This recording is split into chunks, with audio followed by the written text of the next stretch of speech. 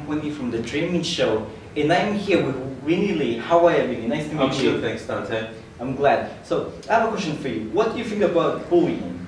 I think it's something that shouldn't exist in our society at all. How come? Because I've experienced it myself, and I have suffered tremendously from it. So it affected you tremendously?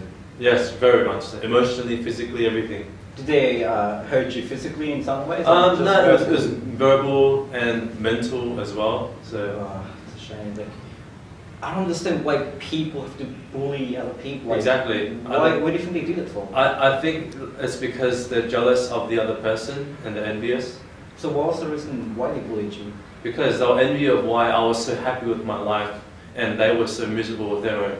So do you reckon people are afraid of, the unknown, like somebody trying to be different? Yes, they're afraid of that, and they will try to bring you down no matter what the cost.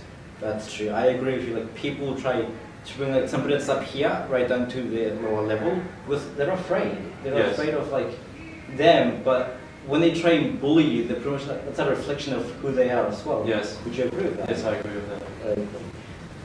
Till next time, you will find out how Vinny Ly was able to overcome the bullying that he was going through. Stay tuned for the future video that will be out soon in the Dreaming Show. Thank you, Vinny. Thanks, Dante, for having me. You're welcome, man. Anytime. Stay tuned, folks. Goodbye.